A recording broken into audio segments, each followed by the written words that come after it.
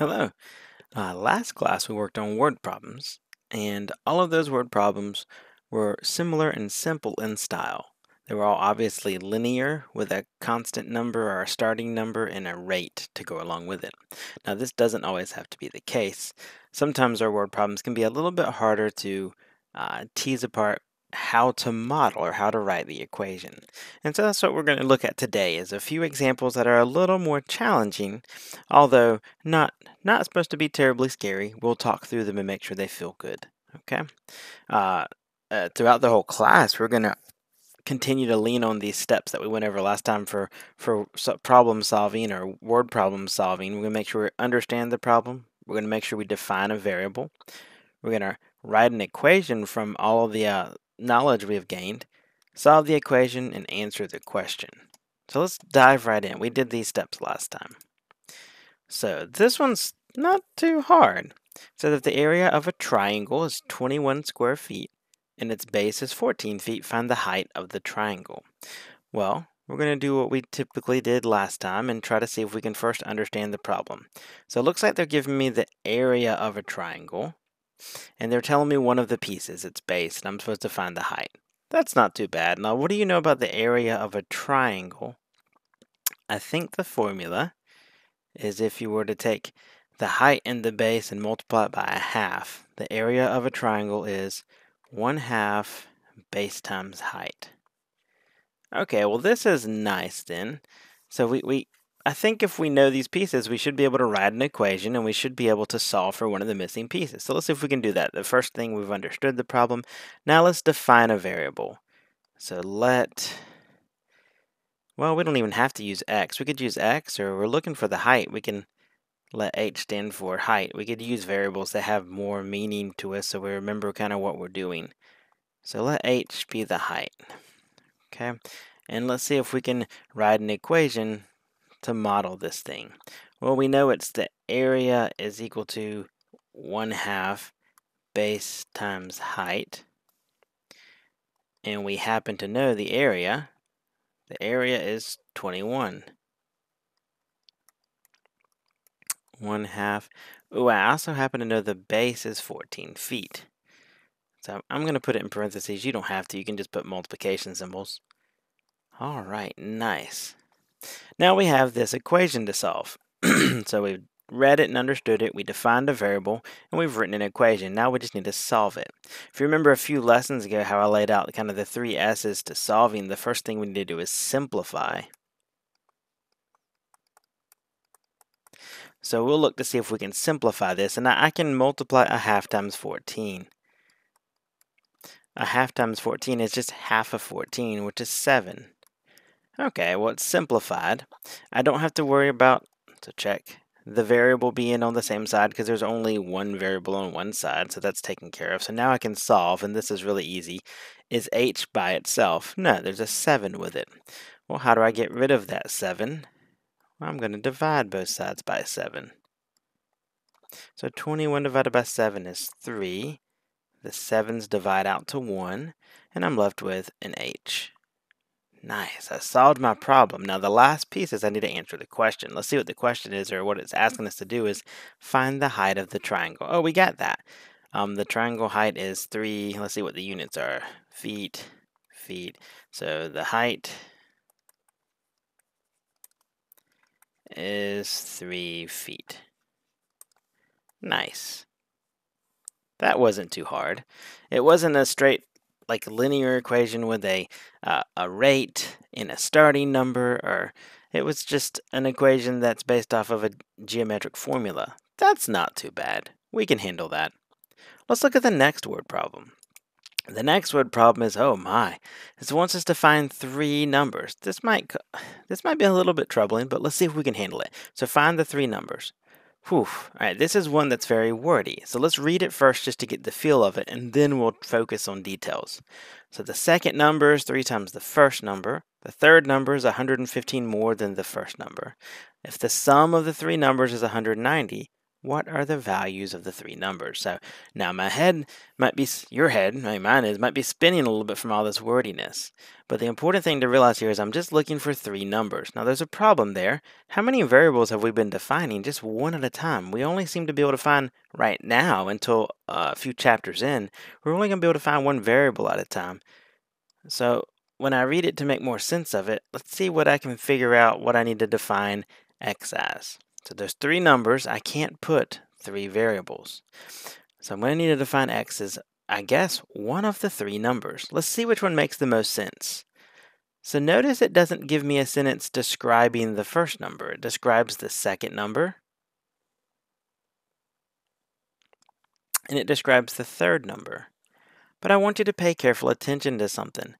Each time it describes a number, it describes it in terms of the first number. So if I knew the first number, I could find the second number. It's just 3 times it. If I knew the first number, I could find the third number. It's just adding 100, or it's 115 more than the first number. So they're giving me the second and third numbers based off of the first number. Okay, so when you have one of these wordy ones with a lot of things, you want to kind of pay attention to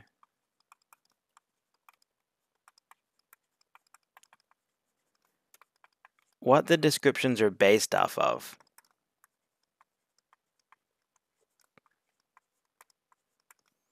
And since these things are based off of the first number, that's what I'm going to let my x be, because if I could find the first number, I can find the second and the third. So we're going to let x be the first number.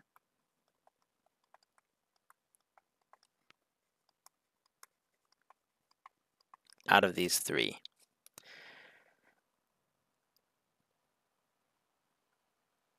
So from that, we should be able to kind of describe the other two numbers. So the second number, well, let's read this. The second number is 3 times the first. So it's just 3 times whatever the first number is. Do I know the first number? No, but what am I calling the first number? I'm calling it x. So 3 times x. And the third number, we should be able to describe that. Let's see, the third number is 115 more than the first number. So if I could take the first number, I don't know what it is, we're calling it x, and 115 more than, mathematically, what is that? If I say, oh, what's 3 more than your age, you're going to take your age and add 3 to it. So the words more than mean to add. Okay, so 115 more. So we're adding 115 to the first number. So if you look at this now, I have the first number, it's called x, the second number, it's 3x, and the third number is x plus 15. Now I know I don't actually have the values of the number, but I have some way of describing them. So what that means is if I could just put them together in one whole equation, I would then be able to solve for x. Well, lucky for us, this sentence right here helps us put them together. The sum of the three numbers is 190. That means if I were to take the first number and add it, because that's what sum means, to the second number, and add it to the third number, it would equal 190. Well, I don't know the first, second, and third numbers, but I do have things that stand for the first, the second, and the third numbers. So let's plop those in instead. So the first number is x, plus my second number is 3x, plus my third number is x plus 15. Sorry, 115. And bring down the equal 190. Well, now I have an equation to solve. Now we can actually do our math and feel happy about it. And so, remember our 3 S's, the first thing to do is try to simplify. There's nothing to simplify on the right side, but the left side I have x plus 3x plus x. These are all like terms, aren't they? X plus 3x is 4x plus another x. That's 5x. Bring down your plus 115, carry it down, equals 190. So now, all I need to do here is I've simplified both sides. They're both simplified. There is no variable on both sides, so I don't have to worry about that. I just need to work this out and solve this for x. So if I'm going to solve this for x, I'm going to start by subtracting 115 because I'm going to ask you, is the x by itself? on the left side of the equal sign? No, there's a 5 and a 115 with it. Which do I get rid of first? The plus 115. How do I get rid of a plus 1 or a positive 115? I subtract 115. And because I'm changing values, I got to do it to both sides. And so I'm left with 5x, 115 minus 15, gone, equal sign. 190 minus 115, that is 75, I believe. You may want a calculator, or you may want to check me to let me know 190 minus 115 is 75. Sometimes I think my brain works well, and I'm like, I think I know that, and then sometimes I'm just crazy. All right, now, so we need to still get the x by itself. It's got a 5 with it. I'm going to need to divide both sides by 5 to get rid of that. So x will equal 75 divided by 5, which I'm pretty sure is 15. Maybe I should check myself on a calculator. But I'm pretty sure that's 15. I won't bother checking it. I feel confident. All right, so x is 15.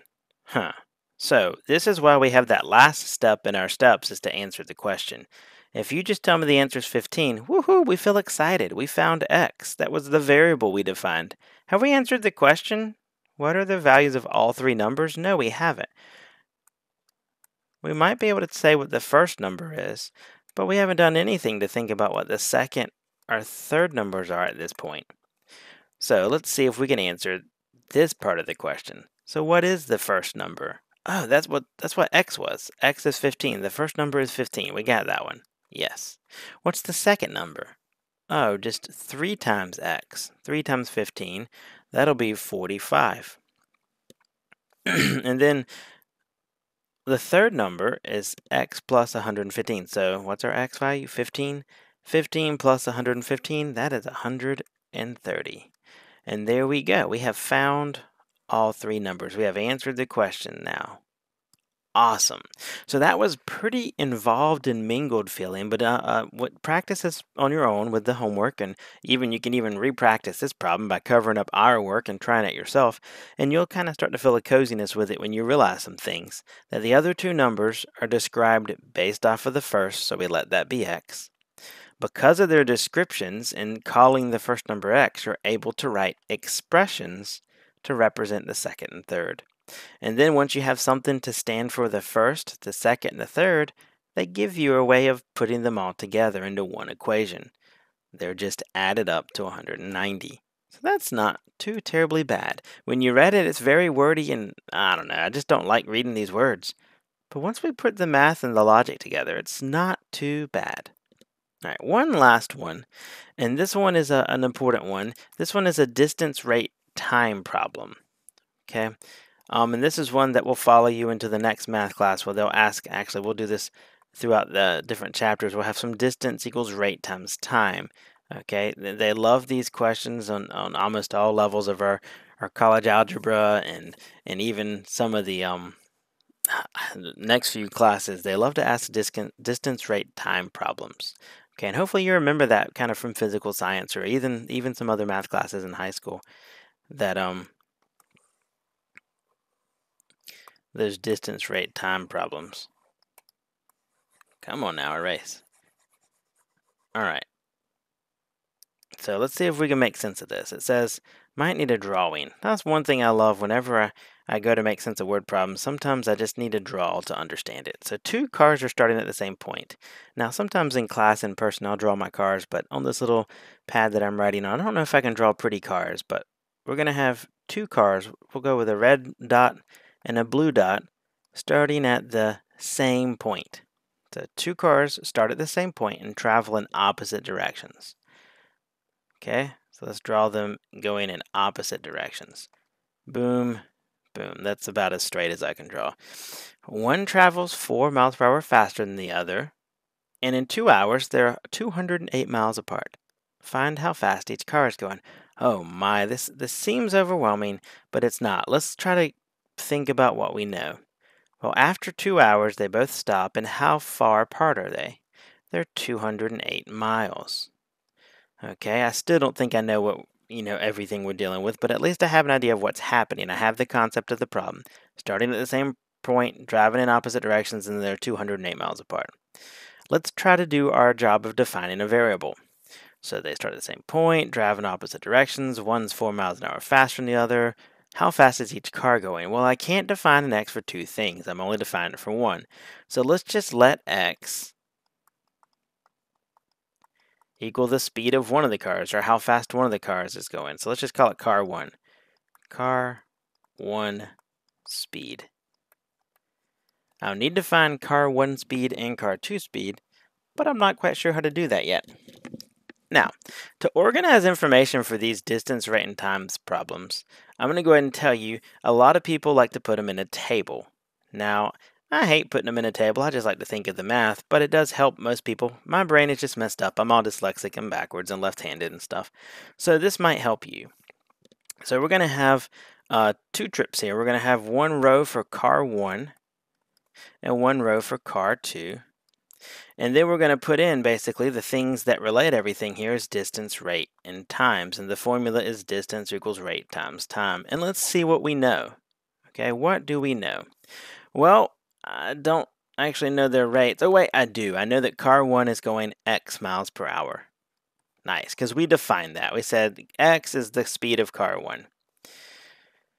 And do I know how long it traveled? Oh, it just straight up told me it traveled for 2 hours, so I know the time. Nice. Oh, well, because I know the rate and the time, if I multiply those together, it gives me the distance. So what is x times 2? That's easy. That's just 2x. Nice. Let's see if we can do the same thing for car 2. Well, if this car is just going x, I know that one car travels 4 miles per hour faster than the other. So if this one's going x, I can say car 2 is going x plus 4. 4 miles an hour faster. X plus 4. Nice. And do I know how long it traveled for? It also traveled for 2 hours. Ooh, wait a second. I think I should be able to put this together.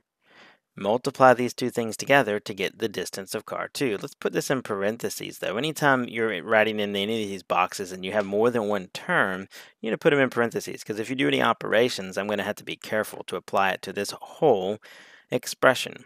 So if I were to multiply 2 by this x plus 4, this 2 is going to be distributed. So 2 times x is 2x, and 2 times this positive 4 is going to be positive or plus 8. All right, nice. So I have the distance for each car. I still don't know where I'm going. Let's see what else I know. Oh, wait a second. I know that they are 208 miles apart. Look at my beautiful picture over here. What that means is if I took the distance of the blue car and I added to it the distance of the red car, what should it add to? It should add to 208. And I happen to have some algebraic expression to stand for the distances. So let's see. Let's take the first car's distance, which is 2x, and let's add to it the second car's distance, which is 2x plus 8. And the total distance, when I add these two distances together, has got to be 208. Nice. Now I have, after all that work, have written an equation. I can solve the equation for x. Once I have x, then I can maybe answer my questions. Okay?